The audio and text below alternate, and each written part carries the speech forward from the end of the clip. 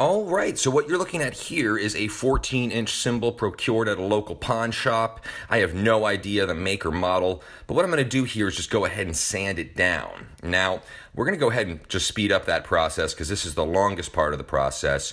Basically, you're just sanding it down. Doesn't really matter what direction. What you're trying to do is remove any varnishes as well as just, expose raw metal because that'll make the reaction happen the best. And here I am just taking regular old paper towel, wiping extra residue off. You can see a little bit of that residue coming off. The idea is we're trying to prepare this surface to be really, really clean. And so part of that process is using basic ammonia. Ammonia is just a standard cleaning product. You might remember if you've ever used it that it's kind of stinky. It's part of the reason we're doing it outside. It's one of two processes that are stinky in this process. So regular old ammonia, just going in your standard spray bottle. And fill that up. Doesn't really matter how much. You are going to use a pretty generous amount, however.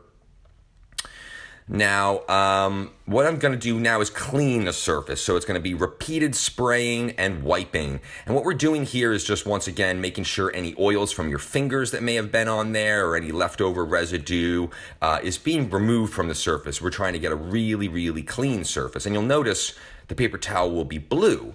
And if the paper towel is blue, which I probably show you in just a moment here, yep, there it is, that blue means that you probably need to do some more cleaning. The idea is that means it's working and then a reaction is happening. So I'm going to go ahead and do it, rinse and repeat, so to speak, and get that nice and clean.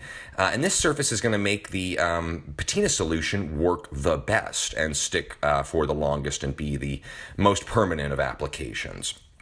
So yep, just cleaning it up, making sure to get the edges, the sides, underneath the profile of the bell. You notice it's a pretty good amount of goo that I'm pulling up off of there, and you wouldn't think there's that much. So also I try to keep a clean workspace. Notice I'm cleaning underneath the cymbal as well. And then really what I'm doing here is starting to really extra wipe it down so it's really dry. That does look like raw material, raw metal, so I think it's going to be a good application. That's a regular paintbrush. And that's our Patina Solution. Now, what I'm doing is just gently stirring it. Nothing crazy here. You just want to get it to a nice, even viscosity. And I'm just going to set that aside for a brief moment. And what I'm going to do is then take that same old ammonia spray bottle and I'm going to go ahead and soak the surface with that ammonia. Now, I'm doing it pretty liberally here. The idea is that is going to create a stronger, faster, quicker reaction. You can use less. It'll just take longer for the reaction to take place. Dip in the paintbrush. Notice the paintbrush is not dripping. It's not soaking wet, just a pretty good amount, and you paint it right on. And look at that. It changes color instantly right before your eyes. This part of the video is not sped up, so you're watching the reaction happening in real time. You get this interesting smell, so do be cautious of that. However, you notice the effect of the coloration is happening really, really quickly, and that's what I adore about this product. The idea here is really whenever you want to stop the reaction, you can. So if you want it to hold into that green, you can go ahead and spray it with the solution I'm about to prepare in a moment, which is baking soda and water. Baking soda is a wonderful neutralizer. So mixed with water, when you spray it on the cymbal, it'll stop the reaction so it won't go any further.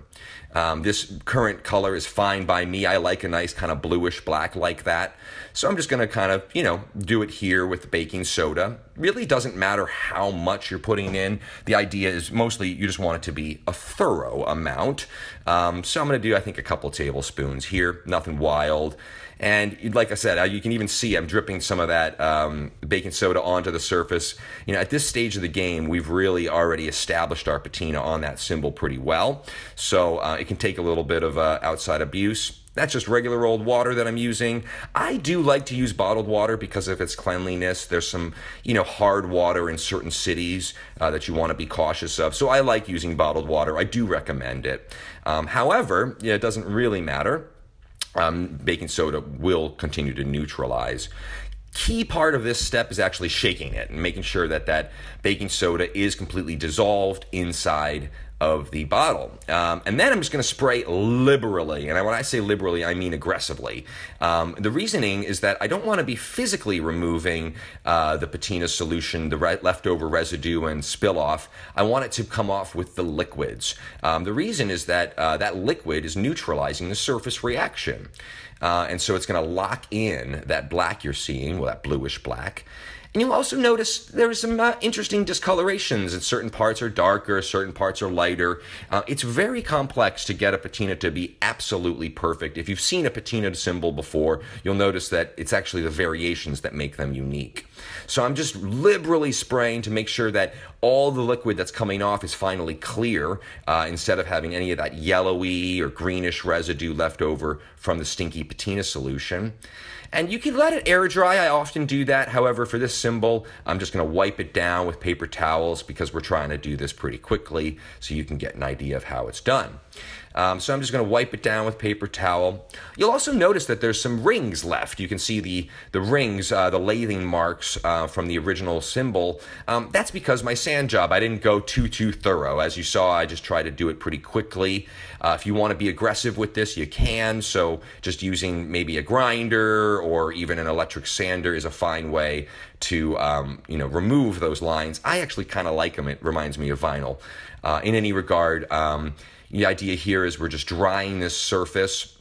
Now, by appearance, I can tell that that reaction has been completed, simply because there's no, sort of sweat coming off it anymore. However, if you're doing it at home, you might need to do a couple of rinses. Often for my larger cymbals, I do 2 or 3 rinses of the baking soda solution just to make sure that reaction's stopped, because it will continue to go if you do not neutralize it. So also, you'll notice I do make sure to clean the bottom of it as well, that the reaction can continue to happen and have negative effects on your tone, or undesired or unexpected effects, rather. So the idea is you just want to stop that reaction, which we've done. So now, basically, since it's dry, it's a nice dry day outside, all I'm doing here is just applying regular old painter's tape. That's what I love about this process. These are all very easy to get tools to make this happen. So traditional basic painter's tape. I'm just going to layer it on to a certain area. I'm not going to do a full design. This is only a 14-inch cymbal. To be honest, it doesn't sound that great, so I don't think I'm going to try to sell it or anything. It's just more just for demonstrative purposes. But the idea here is just laying down painter's tape, and then that's a wonderful surface from which to stencil any design you like. So, many of my designs are kinetic, designed to look cool while spinning, simply because of our companion product, Spinbal, which of course you should check out at our website, www.spinbal.com. And I'm just taking a regular old X-Acto knife, some kind of ruler. You can really use anything to cut out, a sticker, your band logo, words. It's really up to you. And I'm just going to go ahead and make a simple geometric shape. So there's a triangle for you. Going to peel that triangle out using the X-Acto knife and expose the surface that I want to, appear shiny and create a high contrast. This is so delightfully easy. Basically, what we're doing now is taking regular old scour pads. I've just, cut out a small scour pad because I'm not doing a lot here. That's barkeeper's friend. Lots of drummers know that. Great for cleaning cymbals and polishing metal. I'm going to go ahead and shake that well, as it says, and I'm going to apply pretty reasonable amount, nothing crazy, and I'm just going to apply it, dabbing it down onto the surface. Now, since this is fresh, I know it'll be a quick, easy pull-off. So basically, I'm just, going with the flow. The idea is I'm not pushing into the corners. I'm pulling away from the corners so as to, not have any potential spillover. And notice I'm doing this reasonably quickly. You don't want the painter's tape to be completely soaked. That will result in interesting patterns on the underside. However, that's done. Pretty quick. Grab paper towel and just wipe off that surface. And using the paper towel, I'm just going to do a little bit more aggressive polishing here to get it nice and shiny. And that's it. That's really it. You just pull off the painter's tape. It'll expose your contrast. It's delightful. So imagine if that was your band logo, or perhaps iconography of some association you're affiliated with. Anyways, you go ahead and wipe that surface down completely, and it's done. So I'm going to take off my gloves here in just a moment to demonstrate that I can rub my fingers across it, and it is indeed permanent. Now, I don't necessarily finish my cymbals using a polyurethane, but you could feel welcome to as well. So thanks a lot for tuning in.